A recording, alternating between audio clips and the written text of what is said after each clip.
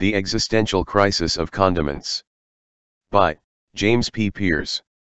Well, I would really like to know what the combinations are here.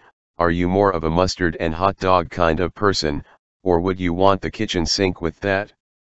I think there are many choices, and obviously some can be more elusive than the other and some can leave a bitter taste in one's mouth. Yet when making the right choice, we are often satisfied. This is just a level of human nature that hopefully all of us one day will get to enjoy. As for the latter and picking a poor choice, it seems like bad choices have an everlasting effect. Like the first time I have ever tasted vinegar by itself, naturally I was soured by it. I remember tasting that as a kid and thinking, yuck. So if there is a bit of dramatic choice to the titling of the stream of consciousness, then always remember, putting the right condiment upon that hot dog could spoil someone's mood or make that baseball so much more enjoyable.